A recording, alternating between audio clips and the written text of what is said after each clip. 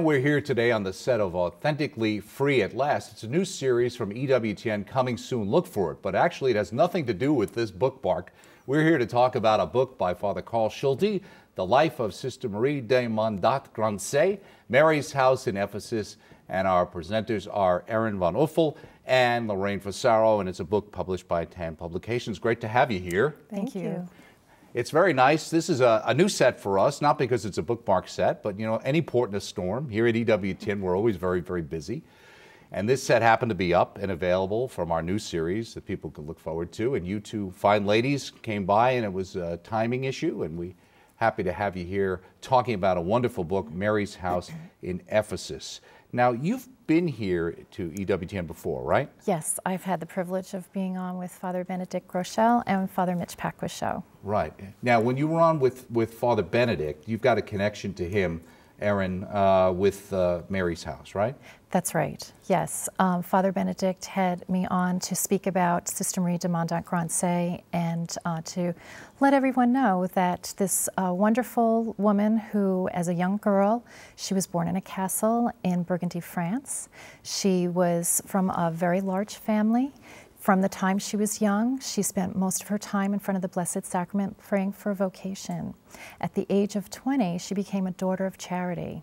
She had been born in 1837, the same year that the Blessed Virgin Mary gave the miraculous medal to St. Catherine Labouré, and that's in Paris, and that's the mother house of the Daughters of Charity. Right, so there's a direct connection, as you talk about in the book, right, Lorraine, about the miraculous medal in a sense, and this, and then Mary's House, so it's all connected. Yes, through the Daughters of Charity, I would think that that order has been blessed by God to bring the Blessed Mother to the world in very, very special and blessed ways. The miraculous medal, and now through Sister Marie, Mary's House. Okay, let's talk a little bit about, we're going to talk about Sister Marie, we're going to talk about Mary's House in Ephesus. Let's talk a little bit about both of you. How did you get involved, Erin, with this cause and with Sister Marie, and how did the two of you get to working together, and how does that tie in to some priest named who wrote this book, Father Carl Schulte? I was living in London at the time that I heard of Sister Marie for the very first time. I met one of her relatives, and she had told me that Sister Marie de Mandat-Grancey had 2 popes and 4 saints in the family, and when she said that she was the foundress of Mary's House, I was most interested in Mary's House because I had heard of it, and I had always wanted to go. So I asked her, well, why isn't Sister Marie a saint? And she said, well, it's such a shame because since she died in 1915, Turkey, where she was working, had so much going on politically at the time. And then just as they were starting a cause again, World War I came, then World War II. So when they were still looking into it in the 1960s and it just didn't come together, I could see that God's hand was bringing it forward to our time, and that's when the Holy Spirit really knocked me over. So you felt inspired to get involved with this. Gave me a mission to find out. And what's the connection then with you, Lorraine? Is it just purely that you two knew each other, or what? Well, we have been friends for a very long while, since we were expecting our 3rd sons. And what happened was I heard about Sister Marie when Erin came home from London, and it was just after September 11th, and my husband survived September 11th, had just left Cantor Fitzgerald at the top of the tower, and so when I heard from Erin that Sister Marie is the foundress of Mary's House, and that in Mary's House Muslims and Christians pray side by side in peace, I was very overwhelmed, and in fact the date that I learned that information happened to be January 19th. And as I paused on that, I realized that's the reverse of 9/11. So I thought, here God has given us a way to reverse the violence and the horror of that day through the intercession of Sister Marie. And for me, this is a mission of hope for peace in a post-9/11 world. And from that moment on, I have prayed and worked and was blessed to assist Father Schulte through a couple of revisions of the book, and this comes from my mother's heart. This is the way to give my children hope, my children who've grown up in a world that knows nothing but terror on television. So this is the antithesis. Sister Marie is pointing to this hope. And the way that Father Carl got involved, I had been over in Ephesus. I had gotten the prayer card together while I was in London, and my spiritual director had told me to print up the prayer and to bring it to everyone in the whole world. So whenever I was anywhere, I would take the prayer cards with me. We have the blessing of the imprimatur of Archbishop Giuseppe Bernardini, which is from the Church of Smyrna, one of the first of the 7 churches mentioned in the book of Revelations. Right. And so I would give the prayer cards out to people, and I'd say, just sprinkle them around. Well, let me ask you, where did this prayer come from? I actually had the prayer done with my spiritual director. Okay. When he had said to me that Sister Marie has a very large mission with God, and that we need to gather prayers for her.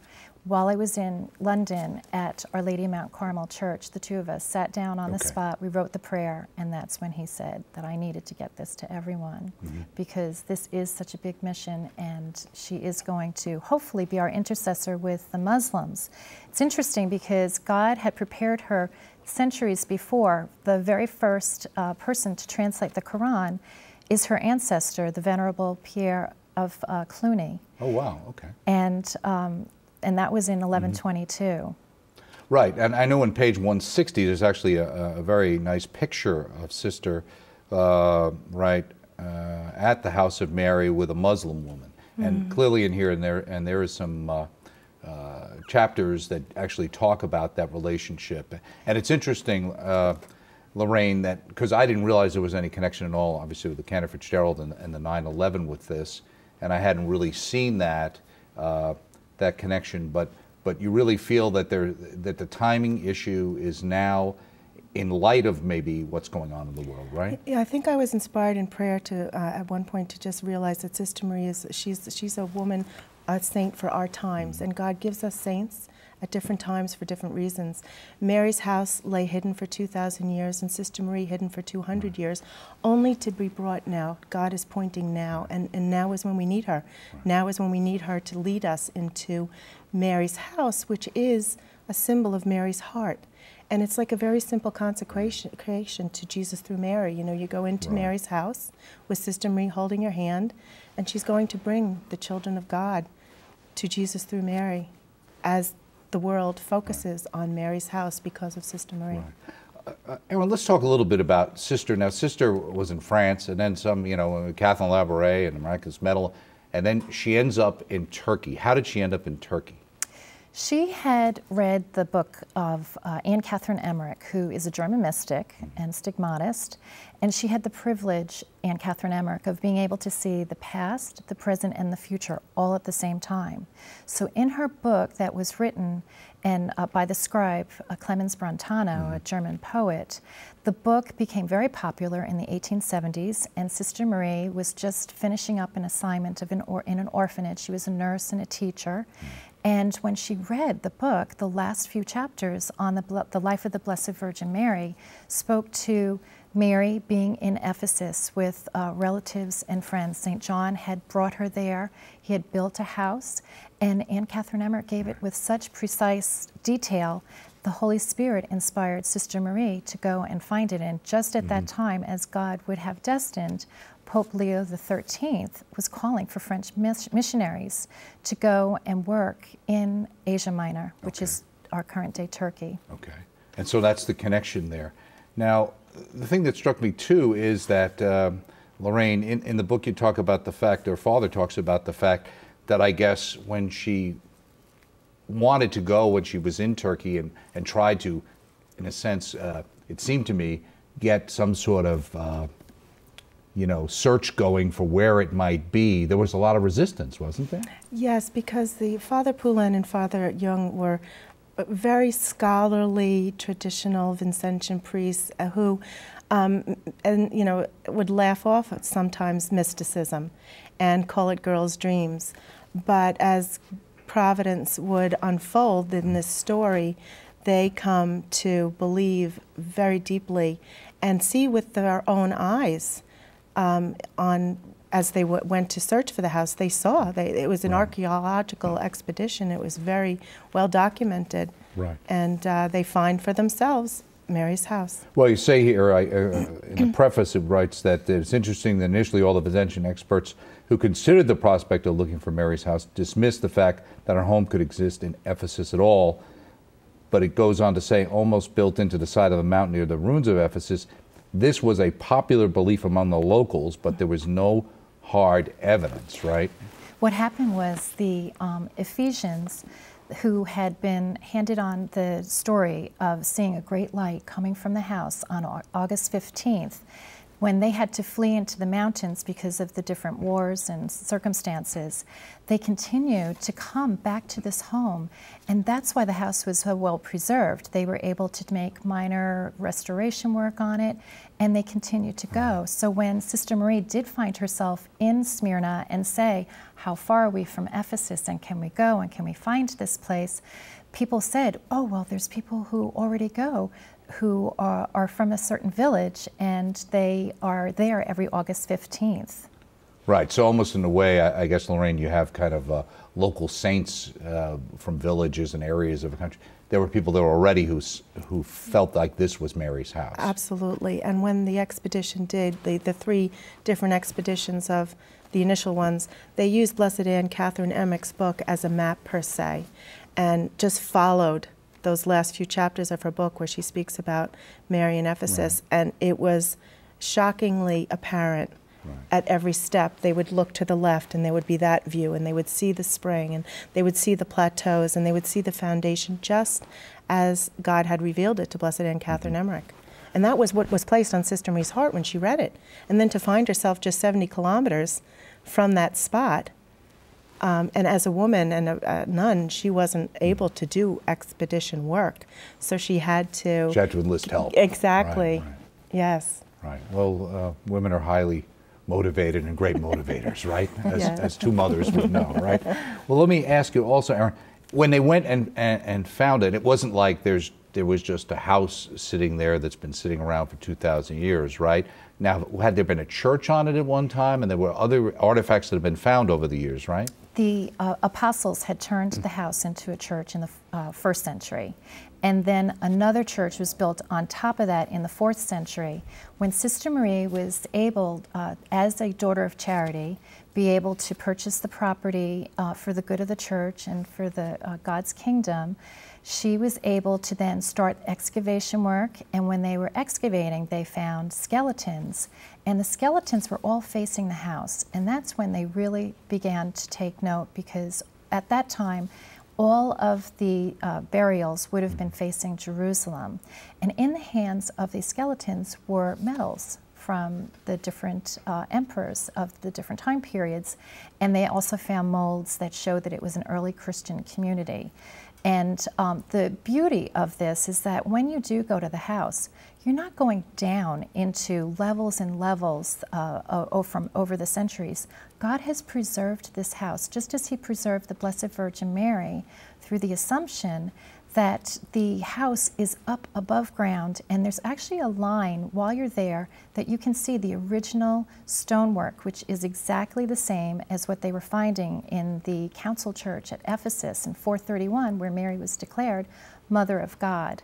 So Sister Marie really was able to see through the archaeologists and through the experts that not only was this something that she had thought that they had indeed found, but they were able to show it in many ways. And that's why many of our popes these days go, and our first pope was able to even bring a chalice in Sister Marie's honor. Right, so in fact, I know you mentioned, I think it's even on the prayer card that you've created, that you talk about all the recent popes have visited, from Paul VI and even Pope Benedict XVI back in '06 was there, right? Yes. One of my favorite things to tell is what Pope Benedict said there. He called on, he mentions Mary's house as a place venerated also by Muslims, and calls on us to offer a prayer of peace for the world at that house, and that was after September 11th too. Well, Erin, there's a lot of pictures. You've got pictures in the section that has between 1951 and 61 of the actual location that's been restored. And also, what's interesting, you've also got pictures in here of where people built replicas in different places around the world, right? It is amazing. It seems that this is the time for Sister Marie and for the House of Mary. Perhaps it's because most of the pilgrims that go to the House of Mary in Ephesus are the Muslims. And I really believe that these replicas are being built in different parts of the world so that the Muslims will also claim these spots as holy places of pilgrimage where all of Mary's children can all come together inside her home and learn to love one another and to live in peace. And I really believe that that is God's way of having Sister Marie become more well known, is through these replicas. Right. Now, it's interesting because you mentioned, and we talked a little bit about our great friend Father Benedict Rochelle early on, and he writes in a preface here, before the author's preface in the book, and he's talking about certain things related to Sister and the fact that popular interest in the House of Mary has grown over the years. But he also mentions something which I was wondering in reading the book. When you talk about Mary's house, he talks about the earlier tradition said that Mary's earthly life came to end in Jerusalem, which he says seems to make sense. In Jerusalem, you can still see the alleged tomb of Mary, in which it is said that she was laid before her assumption into heaven. Of course, we have the Dormition, basically, falling asleep. The question, which is really right? We cannot know, but Father Schulte makes a fascinating and convincing case that Mary lived in Ephesus. Should I assume that both of you were convinced that this is the house? Well, I think because the popes themselves go, I follow what the popes are doing. Okay. And also it's nice to know that when you go there, you can see the papal indulgence from Pope John the 23rd that he gave in 1961, giving plenary indulgence in perpetuum for all pilgrims. And Sister Marie also venerated, on plaques as foundress by the Church. The Church calls her foundress. Right, and I think Our Lady will appreciate it whichever place you happen to go to, I'm sure, or just praying in your own home. One of the things that's it's interesting too, because you've got the two of you who are both from Long Island, as a Long Islander myself in my past connection. Then you're connected to Father Schulte, who's out in the Midwest, and then you've got the cause coming out of Kansas City. Explain that. It's really an act of God. Just like he has me be the person to spearhead this whole mission for Sister Marie, pulled out of Long Island, doing something for a French nun. In fact, even when I went to the superiors of the Daughters of Charity, she said that she was surprised someone from New York would be interested in a French nun. And at that time, we were no longer calling French fries French fries. They were trying to call them patriotic fries. So this all goes above and beyond what's going on earth. However, when God wants something to be done, he can pick very insignificant people to make things happen. In fact, he always seems to do that. Yes. And capable people. Right. And with Father Carl, he had received one of the prayer cards. He got in touch with me. He said, if there's anything I can ever do for you, because I've never heard of Sister Marie. And that was the thing that was funny in reading it. The fact is that he was like, out of unaware, nowhere. right? He talks about the fact I'm in this position here, being in charge of what prayer card that was given to me had a picture of Mary's house with Sister Marie on it, seeking the beatification of Sister Marie. I was stunned. For 12 years, I had served as a provincial director of the Daughters of Charity of the Mother of God province in Evansville, Indiana. I never heard anyone mention her name. And Father Carl is such a holy man. I really, truly believe that the Blessed Mother herself picked him to write the story. I knew that I needed to have a priest, and we had one priest who was starting a book. Unfortunately, he got very ill, so when Father Carl got in touch with me, I asked him to please find a priest for me. And when he came back and said that he could not find one, I knew indeed that that was God speaking and saying it was to be him. And he did a magnificent job. The book is really, truly adventurous, historic, exciting, and it will lead people to understand not only that Sister Marie lived from 1837 to 1915, but she's alive today, and she's doing so much for so many people. And this is someone that they want to tap into. Right. She can answer many prayers. Father Carl, too, steeped it in a beautiful Vincentian spirituality. And Which is what? How would you describe that then? it's charity. It's service, and So we think of what St. Vincent de Paul, really, St. Vincent de especially. Paul, St. St. Louise de Marillac. Marillac, St. Catherine Labouré, Right. all the Daughters of Charity. But his Vincentian spirituality just shines throughout this book. very humble, holy. Well, was this the first book he ever wrote? That It is. Yes. It's absolutely Yes, his first. And he's 91. 91 years old. And how long did it take him then to write this book? He started with Erin in 2007. He had the first manuscript done in 2008. And then the consecutive next 3 manuscripts we worked on for the next year or so. And he did an excellent job. He really did. And to speak to Bishop Finn and the Kansas City St. Joseph Diocese, he has someone who I had, when Pope Benedict was going over to Mary's house, I had been asked to get in touch with the different Americans who should be coming over. And there's a Quatman family who started the American Society of Ephesus, and one of the members lives in the St. Joseph, Kansas City Diocese. So he brought Bishop Finn back to Ephesus the following year.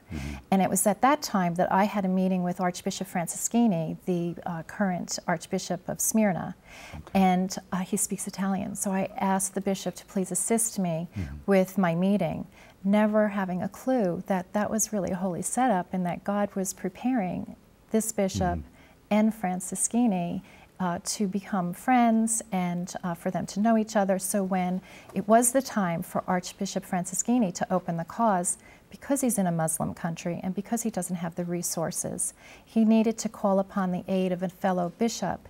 And since we already had started the foundation in America, it made sense it would be an American bishop. And there's also the Benedictine sisters who have the priory of Our Lady of Ephesus in his diocese. So he has the sisters. They're building a replica of the house. Oh, okay. The author, a member of the American Society of Ephesus, all arrows were pointing to this diocese. And on January 21st, 2011, the cause indeed was open, and you can see the Vespers on our website, www.sistermarie, S-I-S-T-E-R, sistermarie.com. And we'll have that on the screen so people can see that as well. It's interesting you mentioned, you kind of talk about being guided, because he talks about the idea that when Sister Marie was nearly 50 years of age, she felt like one of the Magi who was guided by the stars. He traveled east into a Muslim country to serve Jesus in the sick and the suffering. Yes. And Father also mentions about the fact that he believes that that both of these active Catholic women, speaking of you, have fallen in love with Sister Marie. Have you fallen in love, and do you feel guided in a sense that same way like she did, in a sense to push the cause of her and promote Mary's house? I can say that anyone who prays to Sister Marie immediately has a bond to her. Lorraine? I really feel like she's captivated my heart. I feel like she's my friend. And she is helping me to help her. And she keeps opening doors and sustaining us as we pray and walk. And it's a beautiful thing to think of Mary's house. It's called Panaya Kapulu in Turkey, which means doorway to the Virgin. And I just hope that we can help Sister Marie walk God's children through the doorway to the Virgin, and eventually to recognizing Christ. Now, you mentioned, Erin, the fact of going there. Now, both of you are obviously mothers, and I'm sure you have busy lives. How do you find the time to be able to devote the time to this, or even travel? Have you been there as well, Lorraine? Yes, I've been there twice, and it was a very beautiful experience. I can honestly say that Erin and I are steeped in prayer about it, and I can additionally say that if we didn't have the support, generosity, encouragement of our husbands and children, family, we would not be here. And we have spiritual directors carefully putting vocation first, but then God seems to be allowing us in the midst of that to continue to make steps. And I just thank God every day for my husband and Erin's husband, because they really are behind this a lot. Have you seen, let me ask both of you, have you seen your involvement with this? How has it played itself out in the spiritual life of your families? Oh, my children have been very touched by Sister Marie. 2 have written testimonies.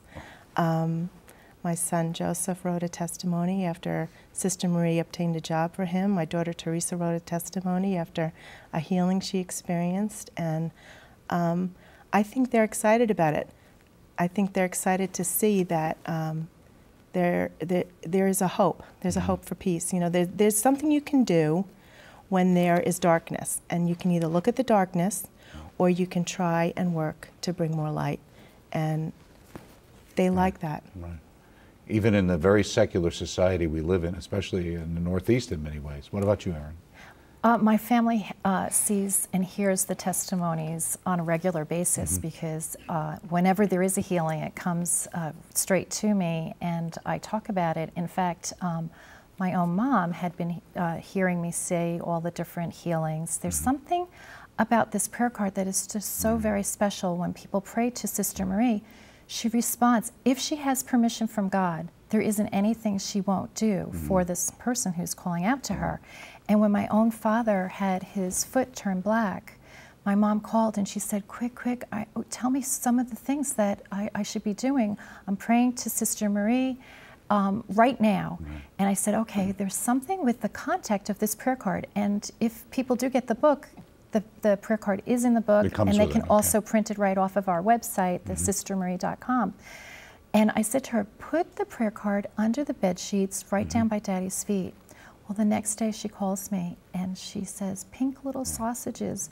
Your daddy's foot is no longer black and his toes even look like pink little sausages. So now, firsthand in my own family as well as in Lorraine's, we're experiencing it. What is really interesting is that it's not a one-time only deal with Sister Marie. A lot of the people who are writing the testimonies, someone who couldn't see and now is seeing, someone who was supposed to have heart surgery and now their heart is perfect, they're also coming back and saying, well, I also asked her to help me to sell my house. This is a very tough market to sell houses. I have Jewish real estate agents who come and get the prayer cards because they say Sister Marie's the only one selling homes these days. Interesting. So what's nice is it's a relationship you begin with Sister Marie. It's not a one-time thing like Erin was saying, it's a relationship. And the one thing we got to say just before we go, obviously all of this will be put in as part of the cause, and it's really the church who then examines all the healings and things that go out to make sure which can be verified and which can't be. And we have to always leave that up to the and we only want what God wants. Right, exactly. So we follow God's will in all of this. Well, we know God always wants the Blessed Mother